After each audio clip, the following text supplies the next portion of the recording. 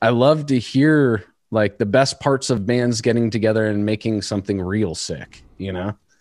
Yeah, I mean, it seemed like it just made the most sense for us, you know, as those five people at the time, and like for us in the scene. Like that's the nice thing about having that kind of local scene, where like honestly, for the area where we live, which is kind of the middle of nowhere, there was a lot going on. There's a lot of people out there playing shows, and like, you know, you kind of we knew that like Jake and these guys were sick.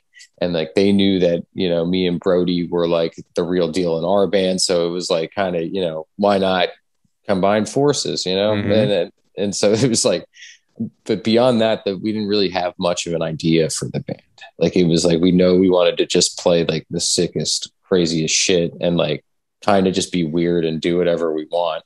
But it took a while, you know, there's some barriers to that, you know, there's just, you know, it was hard to understand exactly what everybody's goals in the band were. So that's where, you know, member changes sort of started to crop up, you know, and then, but we end up where we are today. Nice. Sick, dude. So Jared, now that we're up to Rivers, let's hear about you, dude.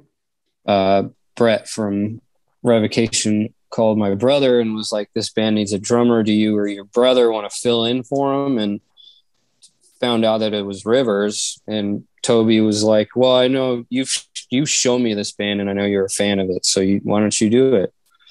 So I got in contact with Brody, and he asked me to learn a couple songs, and I wasn't doing anything at the time. I was literally just smoking weed and playing Dark Souls. So yeah, so I learned those 2 songs in 24 hours, and then I sent Brody the video for both songs. And he's like, yeah, if you want to do it, you'll fly over X date. And then there's so many drummers that maybe even be listening to this right now to be like, oh, dude, this dude was just smoking weed and playing video games, and he got the gig, dude. Well, yeah, so he could come smoke weed and play video games with us. Yeah, we got video games, we got weed. But it's just like, obviously you were in the fucking studio still ripping it out on the fucking skins too. Yeah. I had my, you know, I had my drum set at home. Toby and I would practice all the time. I'd be, you know, like playing with other bands, filling in with other bands, filled in for like Underling and stuff like that. That was pretty fun.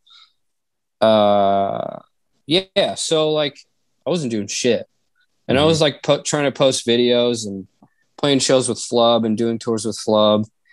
And, yeah, Rob from Zenith Passage and Brett from Revocation were the homies and put in a good word. So it worked out.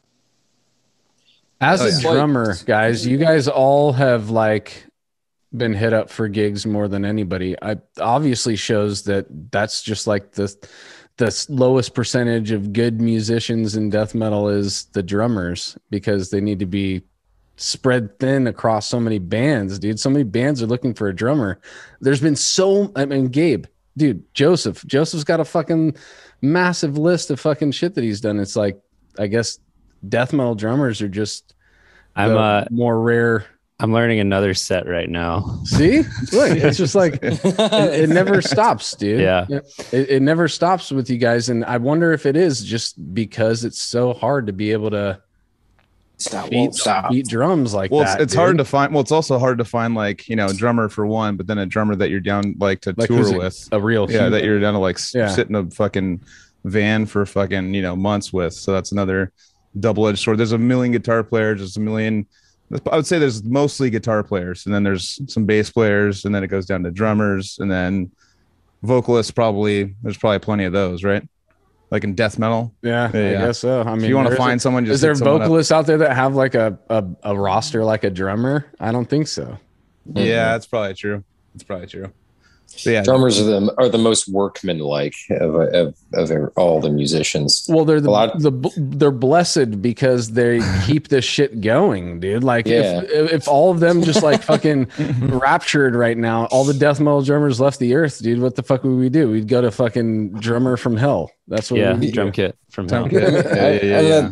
It wouldn't be that honest, if we're being honest, that's what you're listening to most of the time when you're listening to most rap metal records today. Anyway. I agree, dude. Yeah, for real.